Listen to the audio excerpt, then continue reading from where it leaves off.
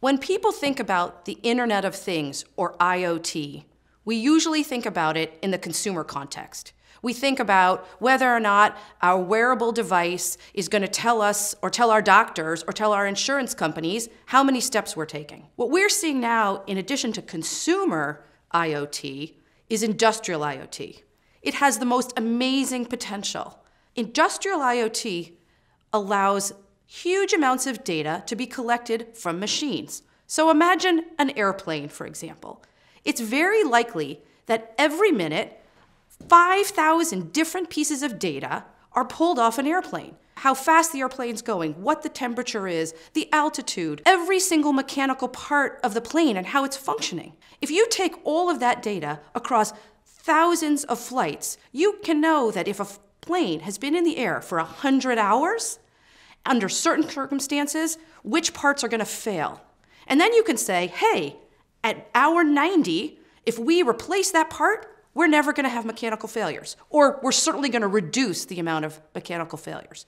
So harnessing digital information to do predictive analytics is a huge new burgeoning area. It has fantastic privacy and data security issues associated with it. If you're pulling data off of a machine, how do you decide who has the right to use that data?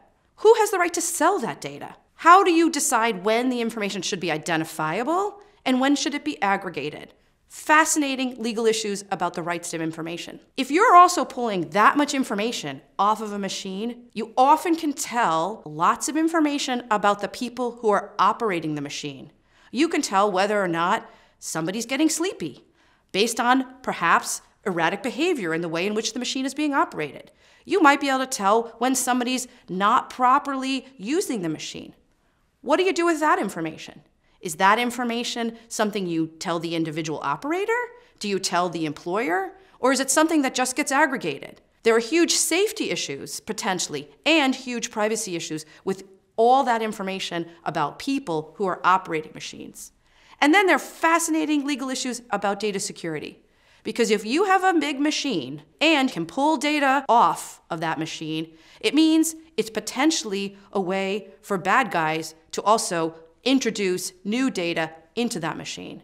So how do you secure the operational controls of very large machinery to ensure that the benefits of pulling data off that machine do not also potentially create new data security problems and potentially new operational issues? As lawyers, this is one of the most fascinating issues we can work on. You have privacy issues, you have data security issues, and you have ethical issues.